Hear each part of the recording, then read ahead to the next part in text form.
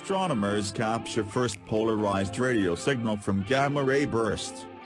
Gamma-ray bursts, GRBs, are the most energetic explosions in the universe, beaming out mighty jets which travel through space at 0.99 times the speed of light, as a star much more massive than our Sun collapses at the end of its life to produce a black hole. Scientists have struggled to understand how these powerful jets are formed and why they seem to appear only in GRBs. Because these jets are extremely bright at radio wavelengths, the detection of polarized radio signals will offer clues to help solve this mystery. Now, using NASA's Neil Gehril's Swift Observatory and the ATACMS Large Millimeter, Submillimeter Array (ALMA), astronomers have captured the first ever polarized radio waves from a GRB. We know that only a very tiny fraction, less than 1%, of massive stars form jets when they collapse, said Dr. Rafael Lamargatti, an astronomer at Northwestern University. But we have not known how they managed to launch these outflows with such extreme properties, and we don't know why only a few stars do this.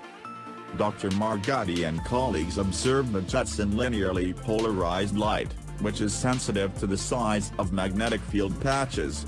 Larger magnetic field patches, for example, produce more polarized light. On January 14, 2019, a flash of gamma rays from the GRB 190114C event triggered the Swift satellite, which alerted astronomers of the burst's location in the direction of the constellation Photon-X.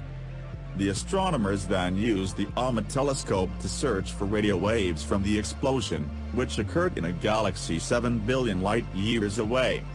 Magnetic fields are ubiquitous but notoriously difficult to constrain in our universe, said Dr. Wenfei Feng, also from Northwestern University.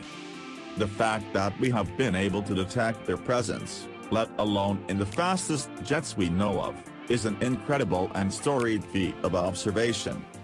The exquisite sensitivity of ALMA and rapid response of the telescopes has, for the first time, allowed us to swiftly and accurately measure the degree of polarization of microwaves from a GRB afterglow just 2 hours after the blast and probe the magnetic fields that are thought to drive these powerful, ultra-fast outflows, said University of Bath's Professor Carol Mundell.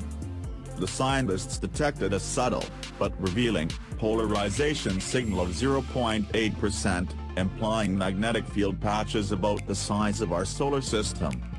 Next, they will combine this new information with data from X-ray and visible light telescopes.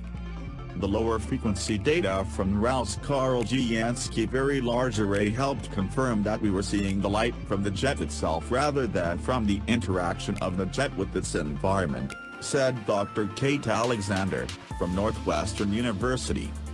This is a truly remarkable measurement, both from the technical side and for its deep scientific implications on the nature of magnetic fields in the most relativistic sources known in our universe. This measurement opens a new window into GRB science in the studies of energetic astrophysical jets, said Dr. Tanmoil Astra, an astrophysicist at the University of Bath. We would like to understand whether the low level of polarization measured in this event is characteristic of all GRBs, and if so, what this could tell us about the magnetic structures in GRB jets and the role of magnetic fields in powering jets throughout the universe.